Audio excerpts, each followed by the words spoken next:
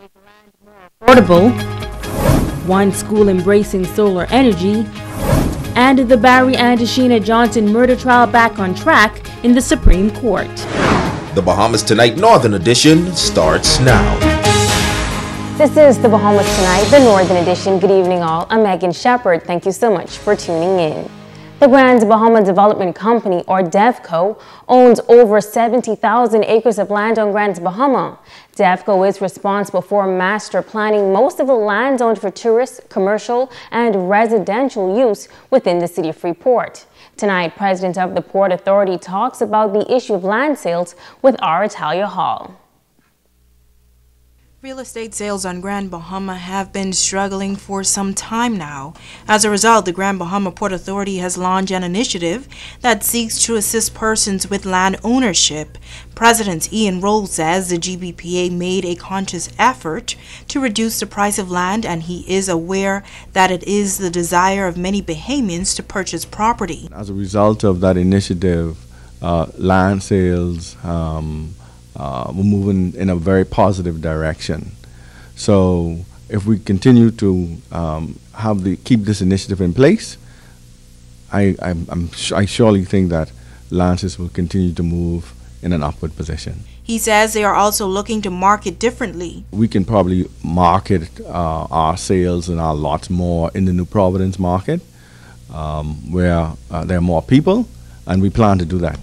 As the economy continues to struggle, the president says with the GBPA being a part of the Grand Bahama Technology Steering Committee, this will help to build on the port's technology platform, and that could help to promote the port's many programs. One or two of the initiatives that are in the proposal are things that we've been trying to put forward to the government, and collectively the private sector, those who are involved in the committee, see that these initiatives that we're trying to push will actually cause economic activity to happen in Grand Bahama.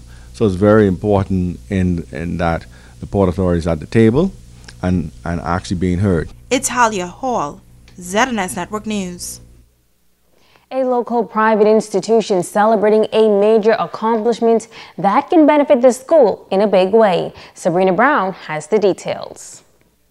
Bishop Michael Eldon School is the only eco school on the island, and they're working to maintain their green status. BMES High recently completed its solar system that has been in the making for nearly 2 years, a defining moment for Principal Kurt Hollingsworth. We're actually connected now. This is the final stage. The running of the first stage allow us to see the installation with the panels being placed on the roof.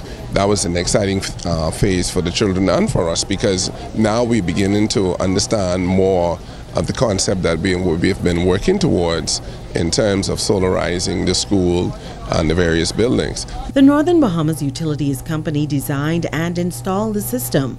President and CEO, Dr. Carlton Bosfield. We actually developed all of the forms, and we showed them how it is that they can monitor what the energy is that's generated from the solar system.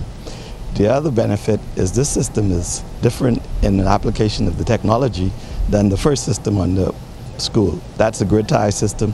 This is the battery backup system. So in battery backup system, the yields are in the vicinity of 75% compared to about 15 to 25% on a grid tie system. For Vice Principal Sophia Howden and Project Coordinator Shangbi Salem de la Pina, the solar program taught the students a valuable lesson that has far-reaching effects. We've seen many businesses that have had to close their doors because they just could not afford the cost of keeping their air conditioner on, keeping their clients and materials in the condition that they should have been in. And so when we think about solar power, we really believe as an institution that this is the way that as a nation we need to be moving in this direction. Our hope is to make everyone here in the island know about the program, and they will also be encouraged to be part of the Eco Schools program. 12th grade student Ricardo Williams understands the benefits of the solar system. We thought it was going to be good to use the sun the sunlight to produce energy and save on the energy costs, so we could use those funds for other endeavors. Co-chair of the Keep Grand Bahama Clean Committee, Nakira Wilshcombe, says they assisted BMES with securing funding for the project. We would have worked with Bishop Michael Eldon to achieve a grant from the Small Grants Program of the United Nations Development Fund, and so we're pleased that they would have received the funding to allow them now to move into the area of solar panels. Sabrina Brown, ZNS Network News. Concerns are being expressed about the progress of construction at the new government complex in 8 Mile Rock. Some residents have even questioned the status of the project. But Parliamentary Secretary in the Ministry of Works, Iram Lewis, assures that construction has not stopped at the complex. In fact, he says the building should be completed by May of next year. As it stands now, we are about 35%. Top-notch builders have a full crew on site. So as per their schedule and per the progress to date, I don't see any reason why we will not meet the deadline by the end of May next year. Barring there are any interference from nature, Mother Nature itself. We did our review, and of course we're doing our inspection as per the contract and as per our requirements. And so far, we are progressing well. In the event that there are any issues along the way, we have a team on site that does regular inspection, and we'll be alerted to it. And if the contractors need to make adjustments, if the architects need to make adjustments, we'll advise them, and we'll ensure that they are done so that at the end of the day, the building is done properly and done to code. Testimony resumed today in the Barry and Sheena Johnson murder trial in the Supreme Court. As Atalia Hall reports, the chief investigating officer was back on the stand. Attorney Jeffrey Farquharson continuing his cross-examination on Sergeant 772 Lorenzo Johnson Tuesday morning, while noting that he was winding down his cross-examination. Attorney Farquharson asked for the surveillance video to be played again, which showed 3 persons holding guns outside of the home of Barry and Sheena Johnson. Farquharson asked Johnson how many guns did he retrieve during the investigation. Johnson replied 1. Farquharson then asked Johnson if he saw 3 guns in the surveillance video. Johnson responded and said yes.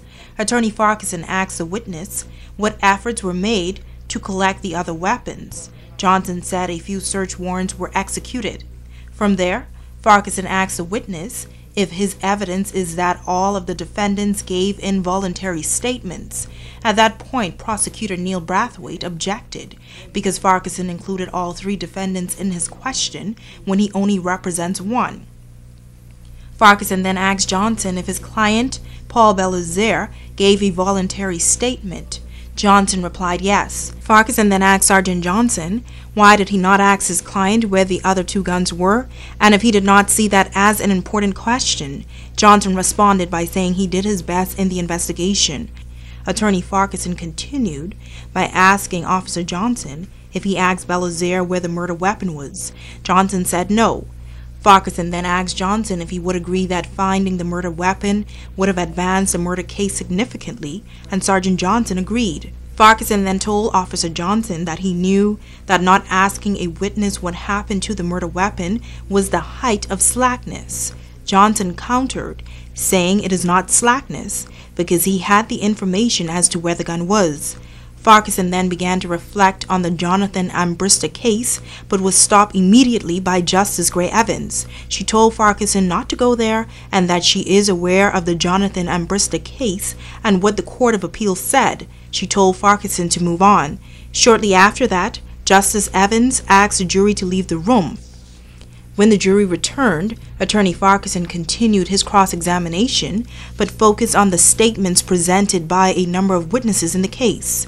Paul Belazer, Devon Hall, and Kevin Dames are all accused of 2 counts of murder, 1 count of armed robbery, and robbing the victims of their car keys and their GMC truck valued at over $8,000. Reporting for ZNS Network News, I'm Atalia Hall. Switching gears now, it was perhaps one of the biggest junior junk canoe parades ever held on Grand Bahama, and spectators say it could also be one of the best organized as well. Tonight, Kimberly Mullings gives us an overview of the preschool category. The first school out of the gate was Hampton Academy, who brought clover leaves, leprechauns, and everything green to the parade route, encouraging everyone to follow their own rainbows in this journey called life. The students of St. John's Christian Academy displayed their theme, Children Around the World, with a banner of flags and dressing up in native cultural attire of other countries, parading in unity for all youngsters across the globe. Growing Years Preschool competing with a Winter Wonderland fantasy theme, the turquoise, blues, white, and silver added to the cool breeze felt on Pioneers Way. There were sleds and snowflakes, the choreographed dancers. Yes, choreographed dancers were also the Snow Queens, outfitted with their white wigs, and the bellers were penguins. The parade route also featured Little Community Workers of Grand Bahama, the theme of the Rising Stars Christian Academy.